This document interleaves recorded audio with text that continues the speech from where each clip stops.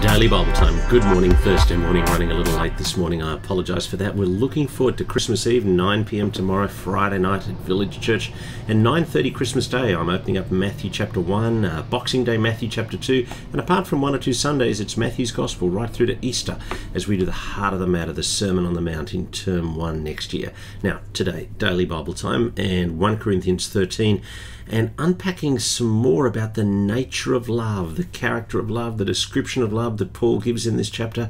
He says, verse 5, love does not act improperly. Love is not rude. Now, we're in 1 Corinthians 13, verse 5, but back in 1 Corinthians 7:36, a man would be acting improperly, rudely, if he provoked a young woman's affections and then refused to marry.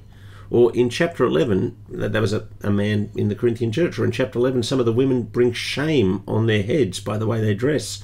Also in chapter 11, Paul accuses the rich who don't wait for the poor of shaming those who have nothing, and love is not shameful. Love is not rude.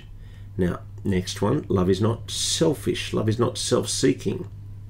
And yet, in chapter 10, Paul explicitly accuses the Corinthians, well, actually not accuses, urges the Corinthians not to seek their own good, but rather the good of others. That is chapter 10:22, chapter 10:24, chapter 10:33. And the issue at stake in that debate back in chapter 10 is whether or not to eat certain foods. And Paul in the discussion says, don't get caught up on what's legal to eat.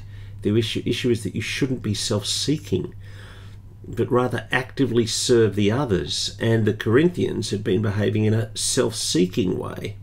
Next one, love is not provoked. Love is not, blistering temper, hardly hidden beneath the surface of a respectable facade, just waiting for an offence and then to blow up and explode. And some of us have marriages like that. Some of us are in relationships like that where we're far too easily provoked. Next one, love does not keep a record of wrongs, a private file of grievances. I don't know, there's a fake self-righteousness at that point, feigning a moral indignation, but secretly reveling in the moment. Don't be like that. Don't be keeping a record of wrongs. Love finds no joy in unrighteousness. Love finds no joy in evil. Now that's a challenge. For in chapter 5, verse 1, Paul writes, it's actually reported that the sexual immorality among you, and of a kind that does not even occur among pagans.